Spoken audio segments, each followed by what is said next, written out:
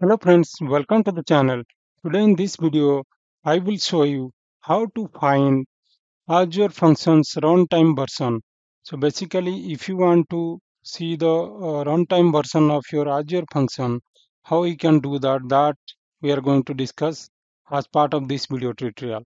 Basically, we can see this Azure function runtime version in multiple ways. Like you can do it from Azure portal, you can also see it from Visual Studio, etc. But here, as part of this video tutorial, we will see how we can see this runtime version of your Azure function using Azure portal. So let me navigate to Azure portal so that I can show you where exactly we will see that. Here I have already logged into Azure portal. You can able to see here. So let me navigate to the function now. So basically you need to navigate to the function now first. You can able to see here I have one function that is demo es test. Click on that. Once you'll click on that, on the function will load, and you just need to click on this configuration which is present in the left navigation under settings, right?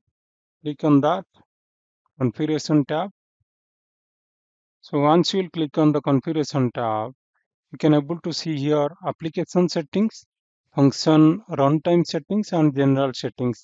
You just need to click on the middle tab, that is function runtime settings. So once you will click on that, you can able to see here the runtime version is 4. So this is how you can able to see the runtime version. One more important point to note down here is you can able to see the runtime version of the function app only if the function is on the start status, right? If it is stopped or something, you won't able to see this. So let's verify that. What I'll do is, let me go to overview tab and let me stop it. So I'll just click on stop and I have stopped the function app. So once you will stop the function app, remember that you won't able to see the runtime version of that particular. It won't show you at all because it is already stopped, right? So let's click on the configuration, and once you click on the configuration, just click on run function runtime settings. You can able to see here you are not able to or view the runtime version while the function app is stopped.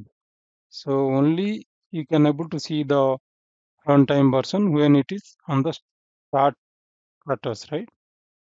The moment it will be stopped, you won't able to see the runtime version of that particular Azure function.